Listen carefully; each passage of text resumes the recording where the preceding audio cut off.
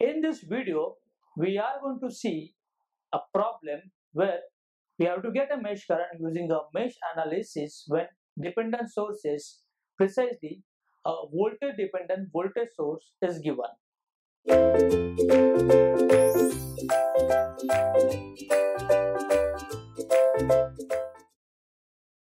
So here the problem is find mesh currents using mesh analysis for this circuit where mesh currents are this I1 and I2.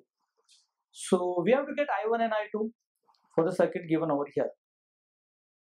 If we see properly in this circuit, we are having two dependent sources.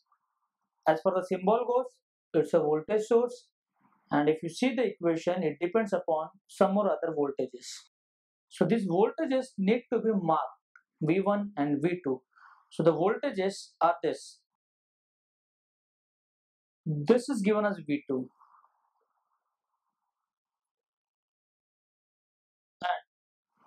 and this is given as V1.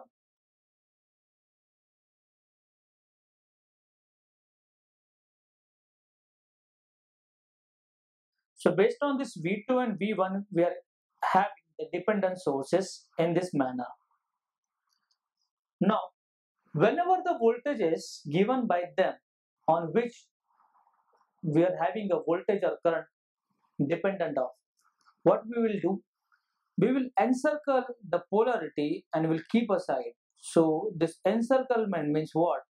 Polarity given by them or given in the question, it's not because of our current. And we'll apply a current to the mesh and we develop our own polarity depending upon the current direction. Meaning this I1 is flowing through this 5 ohm, develop the polarity plus minus for 4 ohm plus minus this way, for 1 ohm plus minus and downside. And this I2 will develop the polarity like this. So if you see carefully, and for this 2 ohm also it is plus minus. So if you see carefully, for this 5 ohm and this 2 ohm, there are two voltage polarities present. One is given by them and second is developed by our loop currents. So let's see how to tackle this. Since a closed loop is there, current is there, we are ready for application of KVL to mesh number 1. So let's apply KVL to mesh 1. Let's start from the voltage source. So in this direction, plus minus. So it's a minus 5. Plus minus. Remember, we have to focus on polarity developed by our current. So plus minus, this green one is our polarity. So plus minus is minus 5 I1. Plus minus, it's a voltage source. So it's a minus 2 V2. Plus minus, minus 4 I1. Plus minus, minus I1. Minus plus. This is because of I2. So plus I2 and minus plus, which is plus 2 V1 equal to 0. Okay, so we have written an equation.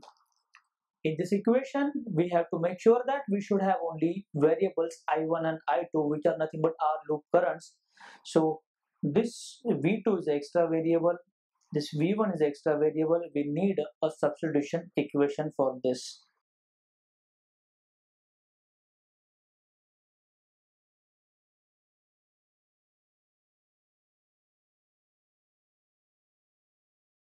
So just focus on V2 and the V2 is present over here.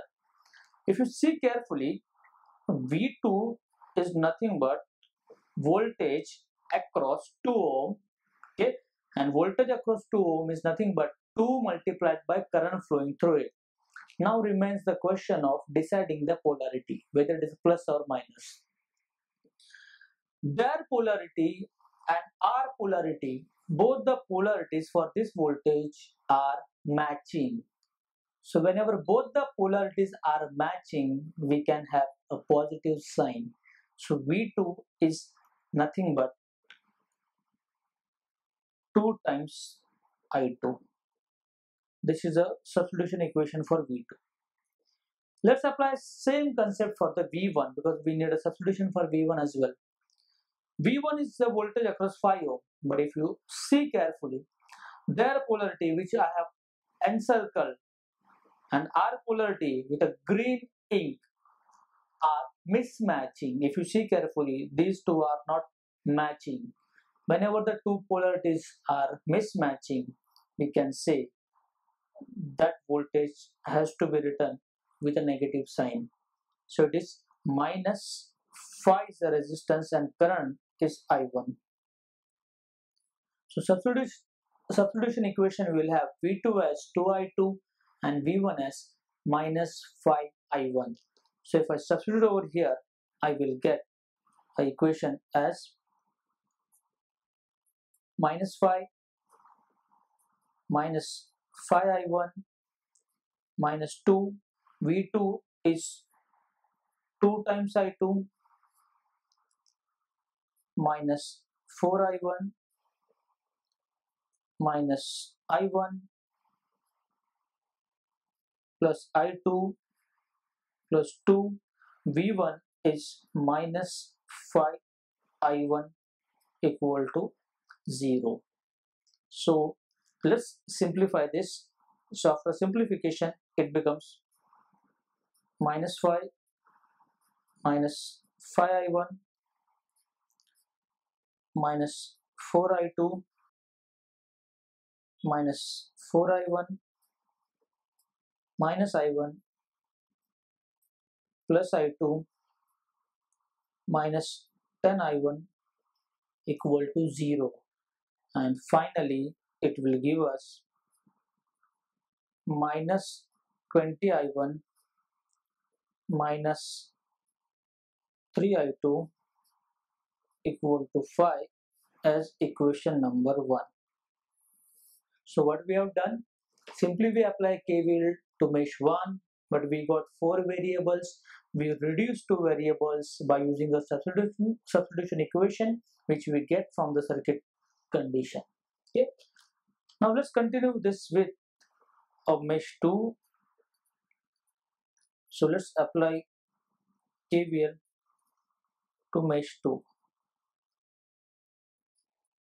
So let's start from here. Plus minus 2I2 plus minus 10 plus minus 2V1 plus minus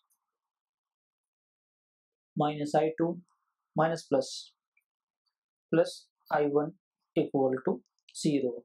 It is having an extra variable of V1, and we know V1 is nothing but a minus phi I1. Let's substitute. So what we'll get? Minus 2I2 minus 10 minus 2 into minus phi I1 minus I2 plus I1 equal to 0. Simplification will give you minus 2I2 minus 10 plus 10I1 minus I2 plus I1 equal to 0, and in the end the equation that we will get is 11I1 minus 3I2 equal to 10 as equation number 2. So thing is that 2 loops, 2 meshes, 2 currents, 2 equations, and if you solve these 2 equations you will get the value of I1 and I2. So if you solve this 2 equations, the values of I1 and I2 are I1 is nothing but 0.1613 ampere and I2 as minus 2.7419 ampere.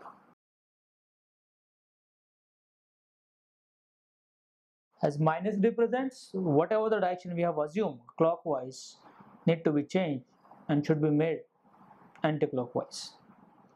So this is the final answer for this problem. Thank you.